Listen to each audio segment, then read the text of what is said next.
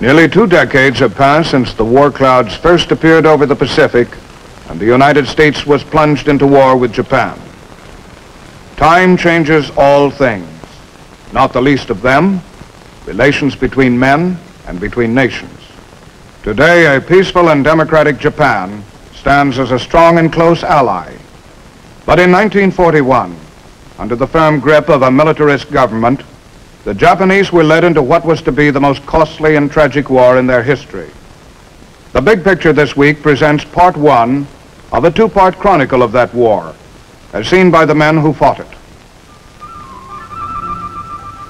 Different from any conflict in our history, the Pacific War was waged on an ocean battleground for military bases, which only a short time earlier had been obscure and romantic islands few soldiers ever expected to see.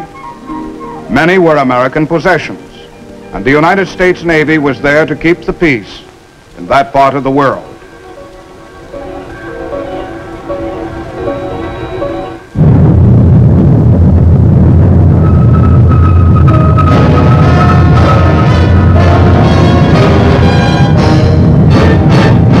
The United States Army presents The Big Picture, an official report produced for the armed forces and the American people.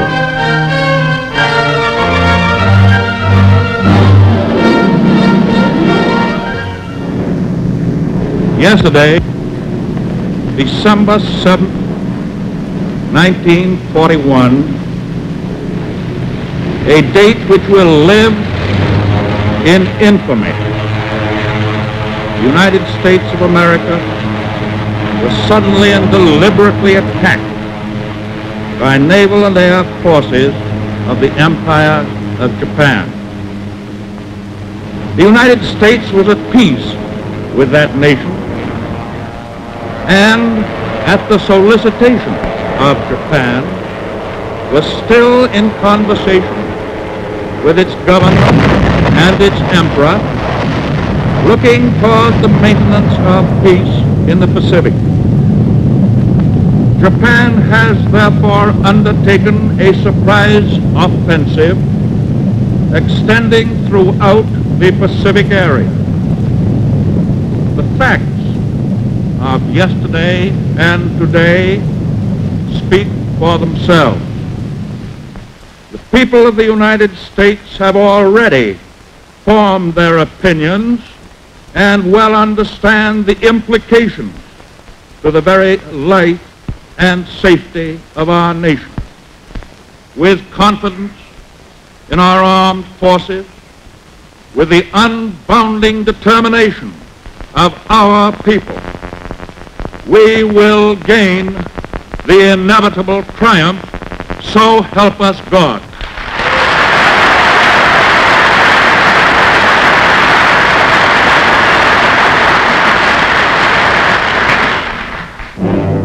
But fate decreed that victory would be neither quick nor easy. The Japanese spread over the Western Pacific, making it their private preserve.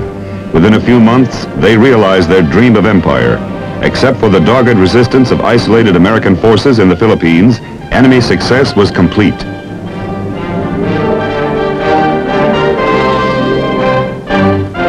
On April 9, 1942, outnumbered American soldiers surrendered on Bataan. The infamous death march that followed was a milestone in the history of man's inhumanity to man.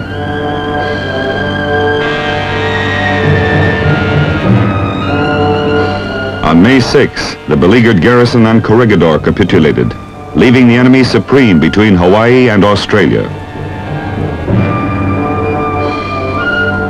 General Hama, who ordered the death march, accepted the American surrender from General Jonathan Wainwright. Wainwright wrote just before his capture, "We did our best. Although beaten, we are unashamed." Before the ink was dry on the surrender documents, General Douglas MacArthur promised, "I shall return." In Australia, he prepared his men for the long road back. The Australian countryside was transformed by the temporary quarters of the growing army as men and supplies were massed for the operations to come.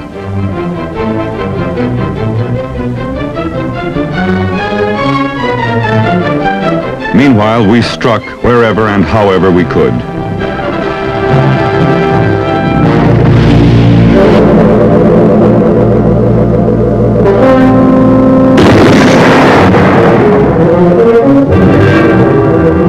Although the attack on Pearl Harbor crippled our Pacific fleet, our carriers had escaped.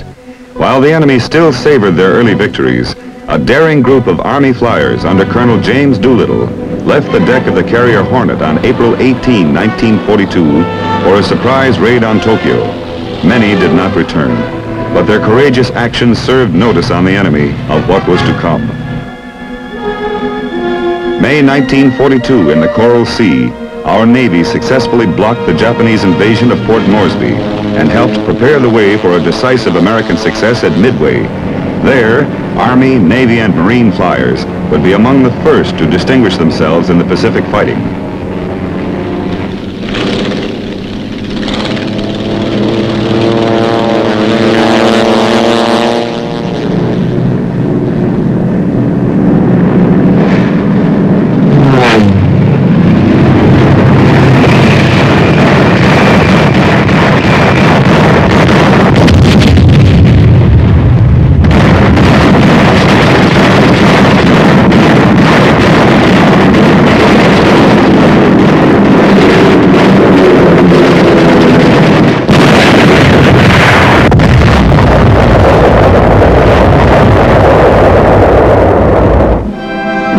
The strategy of the Pacific called for Admiral Nimitz to press westward from Pearl Harbor, while General MacArthur's forces drove north and northwest from Australia. But first, the enemy had to be stopped in New Guinea and the Solomon Islands. Allied troops waged a bitter delaying action during the first phase of the Papuan campaign in eastern New Guinea. They fought for time and a chance to build up reinforcements and supplies behind their tenuous jungle lines. A cruel climate spread fever in the ranks and turned every routine task into a nightmare.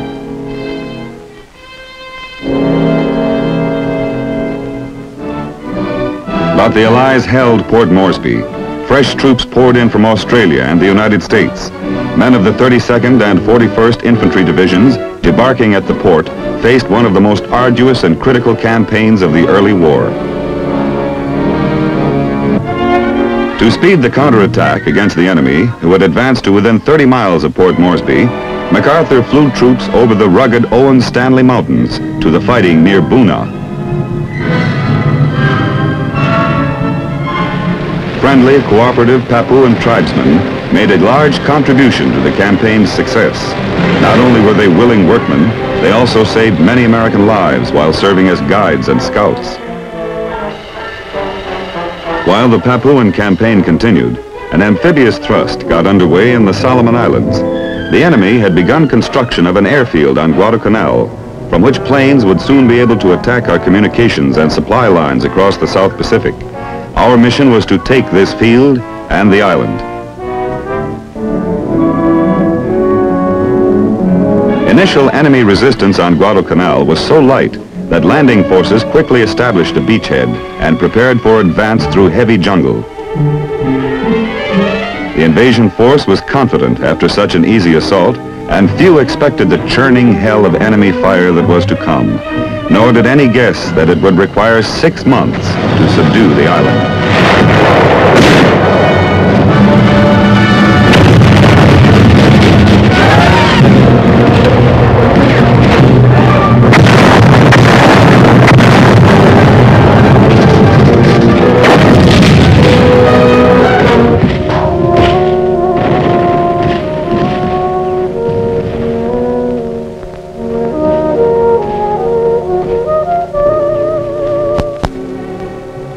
In New Guinea, during the fall of 1942, tropical diseases and the rigors of jungle took their toll.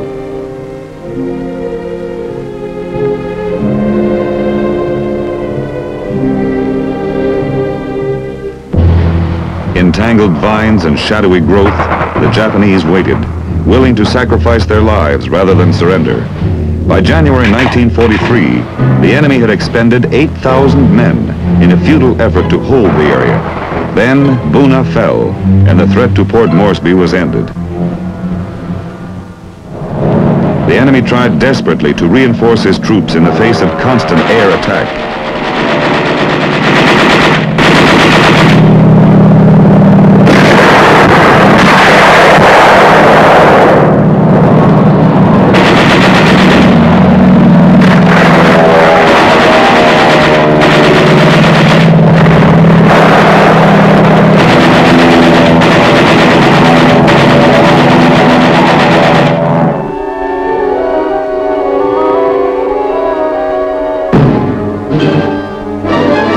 The keystone of Japanese defenses in the South and Southwest Pacific was the base at Rabaul on the northeastern tip of New Britain. American strategy called for the isolation of Rabaul. New Georgia in the Solomons was the scene of the first major campaign in this operation. In eastern New Guinea, U.S. Army paratroopers dropped at Nadzab to seize an airstrip deep in enemy-held territory. From Nadzab, Australian troops moved on to Lae.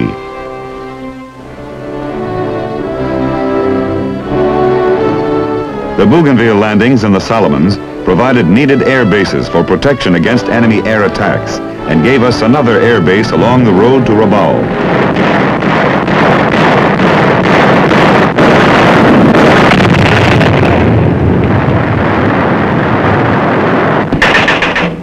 Again, we advanced through a green wall of jungle that masked a stubborn enemy.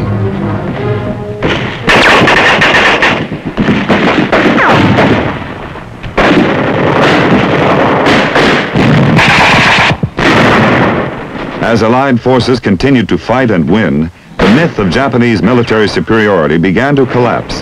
The enemy was tough, but he could be beaten.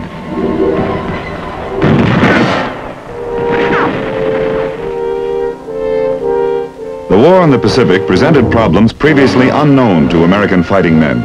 Small islands spread over a vast ocean, objectives often identifiable only on a combat map, the feeling of isolation, and the constant oppressive jungle, a formidable enemy itself.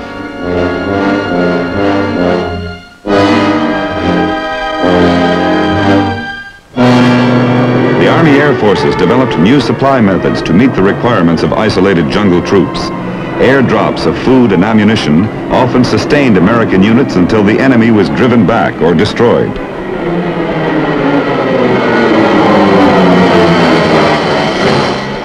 Airstrips were torn out of the unfriendly forest in record time.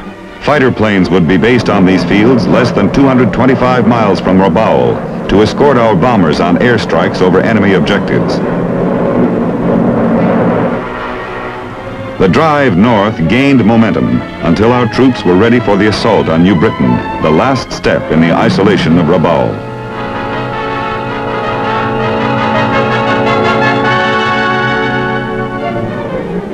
Rest and recuperation camps were scarce. During their preparation for the New Britain invasion, units in New Guinea found relaxation wherever and whenever they could. Religious services were held for those who wished to attend.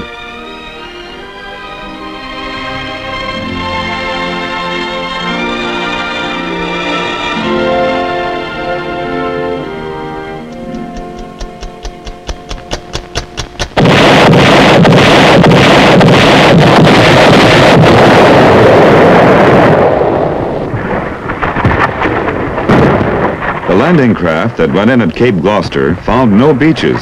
The familiar jungle grew to the water's edge, abundant with swamps and tangled ridges. The smell of rotting vegetation carried far offshore. B-25s helped soften the landing area.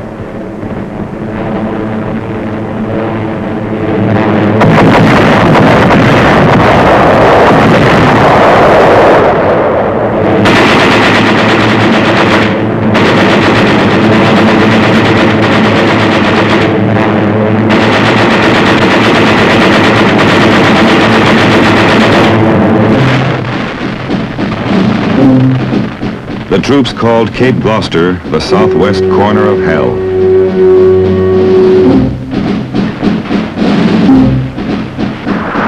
Cavalry units that stormed the Arawe sector as infantry found themselves harassed by mud and mosquitoes as well as a hidden enemy.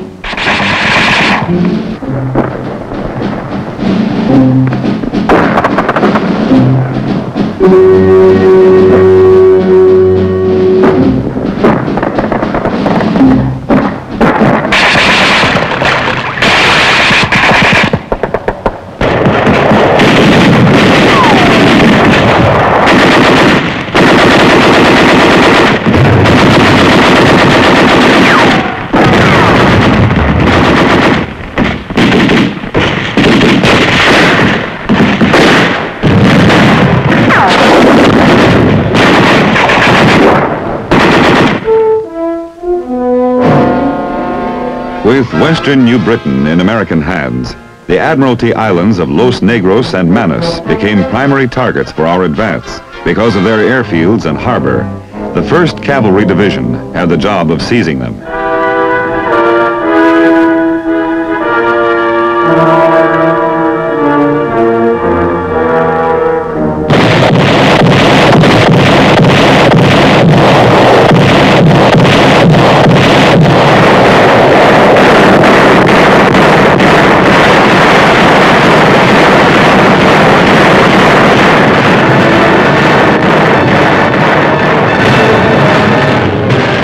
Initial enemy reaction at Los Negros was light, and the remainder of the 1st Cavalry Division came ashore.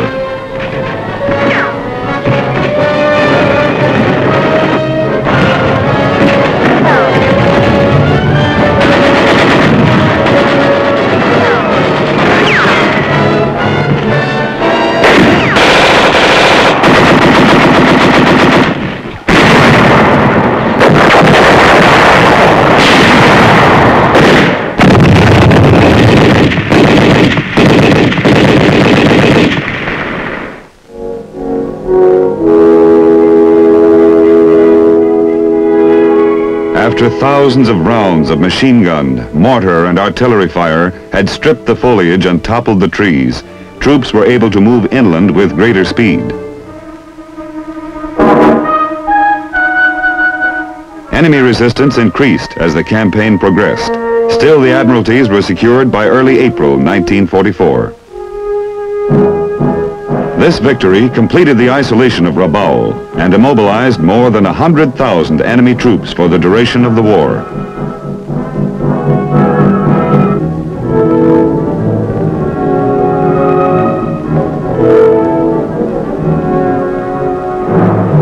While the jungle fighting continued, another kind of war was being fought far to the north in the fog-shrouded Aleutians. In the spring and summer of 1943, the Japanese-held islands of Kiska and Attu were retaken after heavy bombing.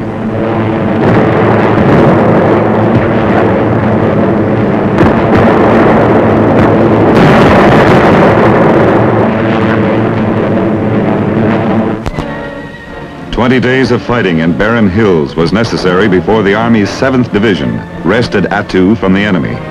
The Japanese secretly evacuated Kiska before Allied troops landed.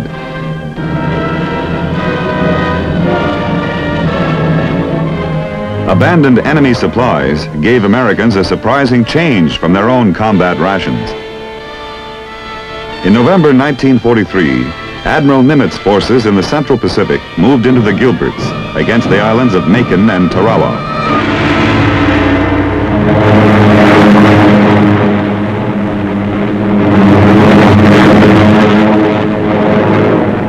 Stepping stones to the huge enemy naval base at Truk, these small coral atolls would provide valuable lessons for future amphibious operations.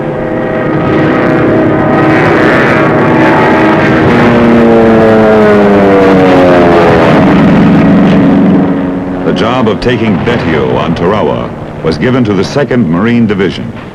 In 4 days of bloody fighting, these men earned 3,000 Purple Hearts.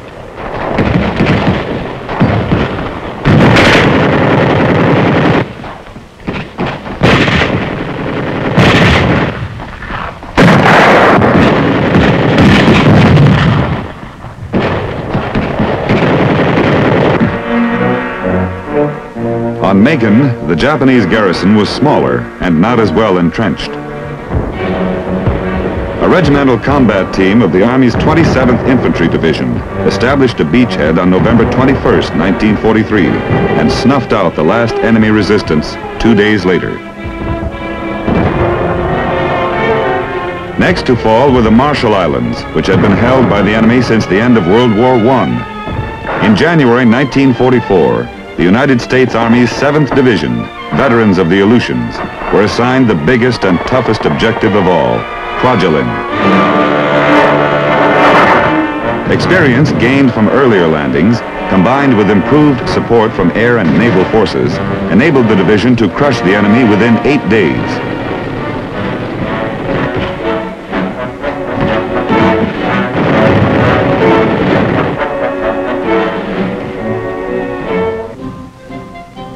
When Admiral Nimitz and his staff arrived to inspect the island, they found that lessons learned at Tarawa had paid off. Enemy losses had been severe, our own relatively light.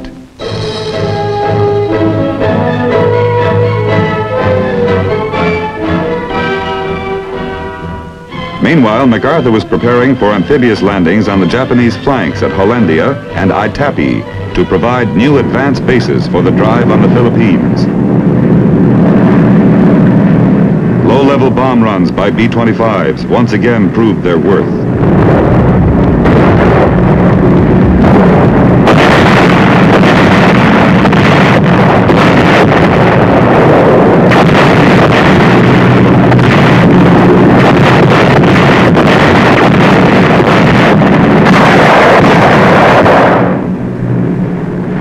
Three excellent enemy airfields at Hollandia were among our objectives.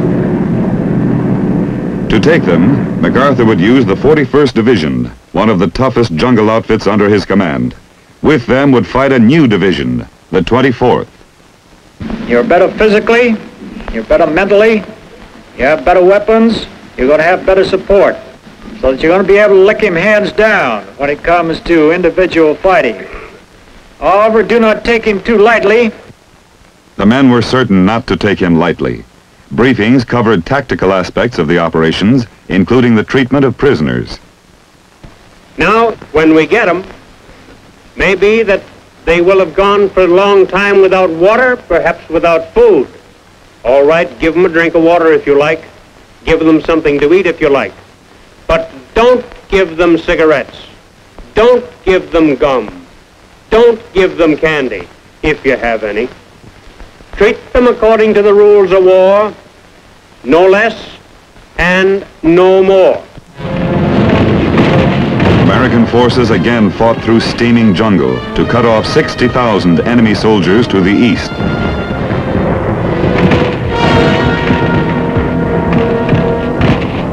For these captured enemy soldiers, the war was over. Their dreams of conquest and empire shattered.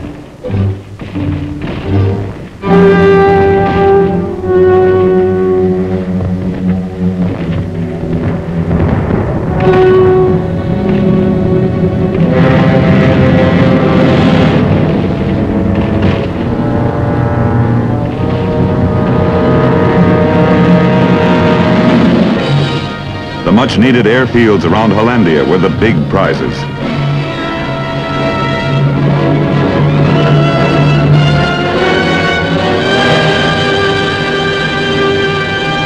Americans held at Itapi against a relentless enemy.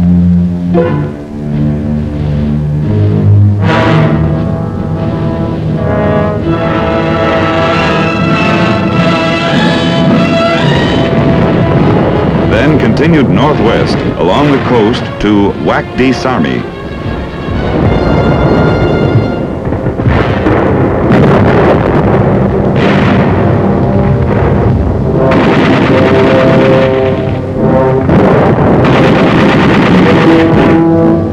They cleaned out the enemy from the caves and ridges of Biak.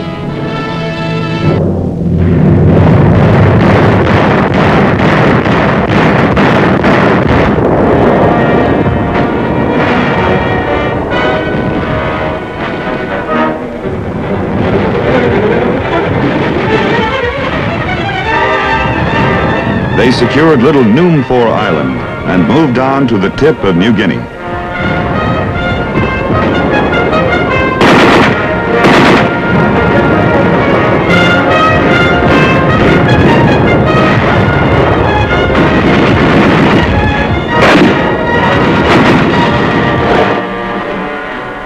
Not only the enemy waged war, American troops were set upon by leeches, centipedes, fire ants, and mosquitoes.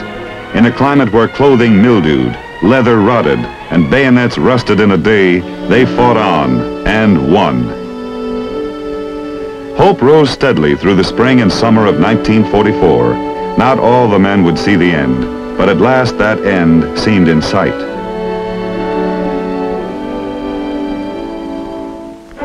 With the addition of new airfields, our planes were able to strike more often at the critical supply lines which supported far-flung enemy defenses.